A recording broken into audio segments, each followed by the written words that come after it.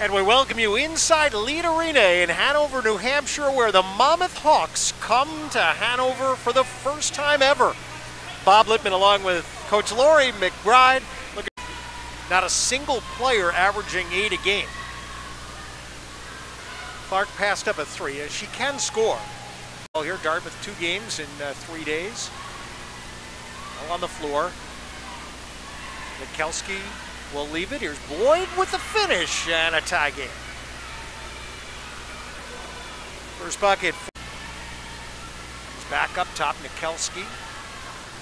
7 the other night, and no good.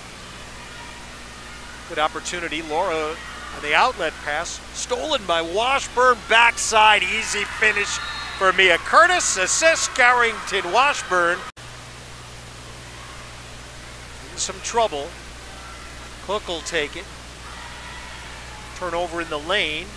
Monmouth, here's Clark ahead of the field and is blocked by Gemma Cook. Great job making sure that she didn't, get a foul and just kept that hand nice and high. Just came back in here closing second. She's a shooter. Monmouth, will they get a shot off? Donovan got the 3. You called it. 9 for Casey Donovan. They brought her in just for that shot. And as her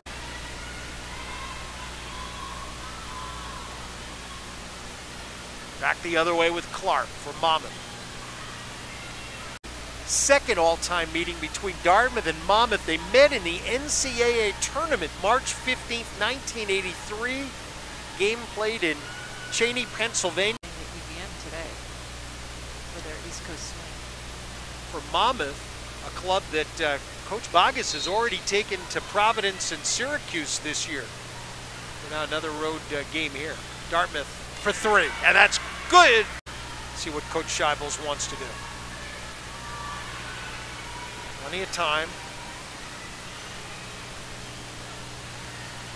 Monmouth marked the 3-point corner, and a good one will come up with another turnover. That's 15 for Monmouth in the day. Douglas passed up the contest. Led that break, gave the pass to Douglas, who had a nice shot fake and drive for an open layup. Dartmouth by 4. Hill in the corner. That's an open look. There they got a 3 try out of it.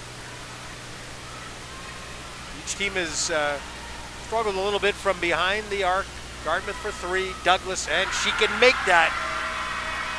Undefeated, or 7-1 maybe.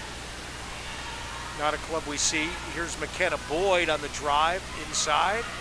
No good. Rebound. Dart. That was designed to score 2 points. Didn't quite finish it. Really nice pick and roll look.